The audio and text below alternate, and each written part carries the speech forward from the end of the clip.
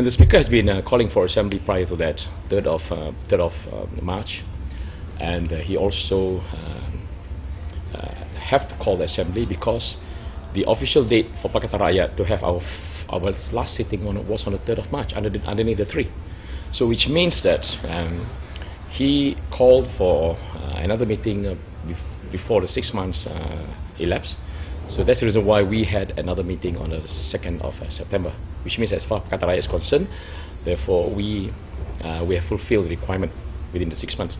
Now, the reason why he called another one, primarily because the unlawful speaker, a man by the name of Ganesan, Dato' Ganesan, he called for an assembly on the 28th.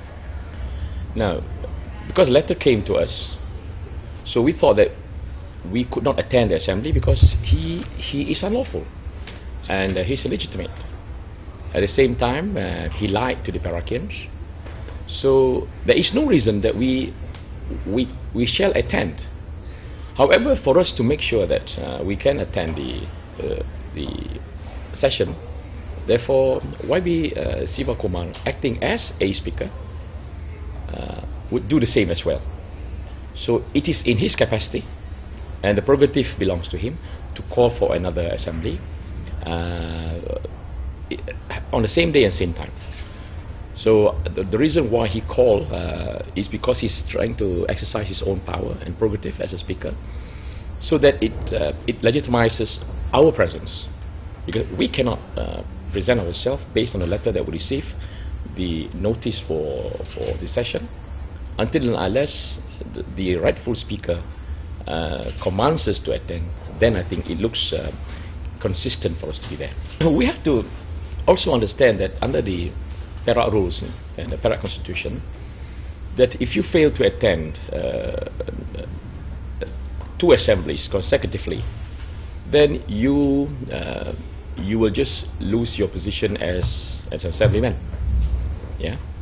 So if you do not present yourself on 2 consecutive sessions, then automatically you'll be your seat is vacated. Then you have to have a new by-election. So in a way, to fulfill the requirements of the Perak Constitution, we have to attend, but it must be consistent with our stand in saying that he is illegitimate. So it's not just a question of, okay, we can say, like, just boycott it because he's illegitimate. But then in the records that we did not attend. So which means that what would happen if he calls for another session? I mean, the unlawful speaker calls for another session, maybe a week or a month's time. So it looks bad on us not to go there because we already have absent ourselves in this coming session. So in order to look consistent, therefore we must attend. So there's no question of boycotting, because to fulfill the requirement of the Perak Constitution. I mean, you have to look from 2 angles. Number one, if it is during our time, if it is the starting of a session, then you only need to have the royal consent to agree with the dates that is proposed by the speaker. Okay. That means it's a question of just informing officially, right? Now, having had the first session, then the next consecutive session, then you don't have to have the ruler's consent, because he attended the first one, which he has already been made known, and he is fully informed of the dates. Therefore, it is just by convention, that he has to be informed and he has to approve the dates. From very reliable sources within the state government, where many of them are very still close with us, they have informed that this unlawful speaker by the name of Ganesan, he has more or less put a threat in the papers that I've read, that he will do everything possible to prevent any form of say, for instance, uproar or even fracas or ruckus. So we thought that since on the 7th of May, they went to the extent that this is beyond our imagination, by bringing in police forces to to force Sivakumar and unseated him.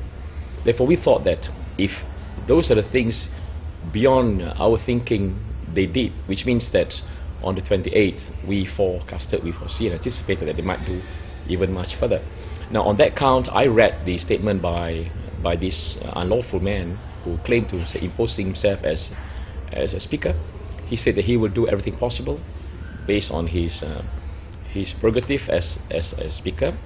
So these sources mentioned to me that they have dismissed the existing sergeant of arms, and they have appointed 15 new sergeant of arms. These are the thugs. Yeah, they would employ those thugs to do everything possible to prevent any sort of disruption in the house, and they accused Pakatan Rakyat as the initiator of it. So I want to make it plain clear that this information means that they've been abusing their power, primarily to crush us.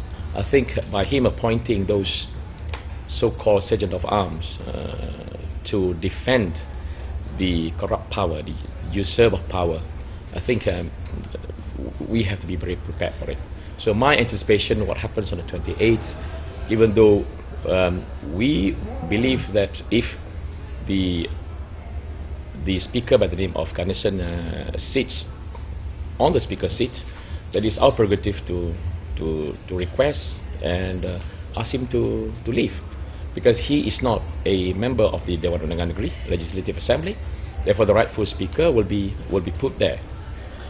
So maybe in that process there will be some turmoil and upheaval, but as a responsible leaders of Pakatan Rakyat, we will just say whatever we need to say, so that the public will know that he being there is obviously unlawful and illegal. Therefore, we would like to put the rightful speaker to be there. So in that process, there may be some shoutings and yelling, but that's quite usual. Okay, so you would expect that. So if the public is aware that the challenges and the threats made by this man called Ganesan in the paper, and the source of the information that I heard, that they will do everything possible to proceed with the power that usurp the power that they have at the moment. So we hope it will not go to that worst extent. It is not a dilemma that we are caught in a quandary, because the fact that we are present based on the legal and the rightful notice by the rightful speaker. So which means it's very clear that we present ourselves because there is a directive from the speaker.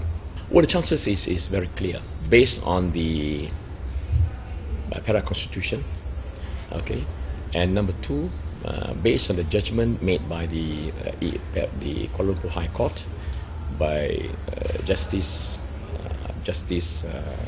Aziz, that we are the rightful government. But what I did on that particular evening was I presented a letter to the Royal Palace, which I was not allowed to enter anyway. But the contents of the letter is that since the High Court has made a judgment that we are the rightful menteri besar and rightful government, therefore we want to seek the consent of the ruler to dissolve. Okay, that shows that from the bottom of our heart that we do not want to usurp the power and abuse the power. Since the High Court has more or less made a landmark judgment that we are the rightful government, that we want to give it back to the people of Perak and dissolve the State Legislative Assembly and choose a rightful government.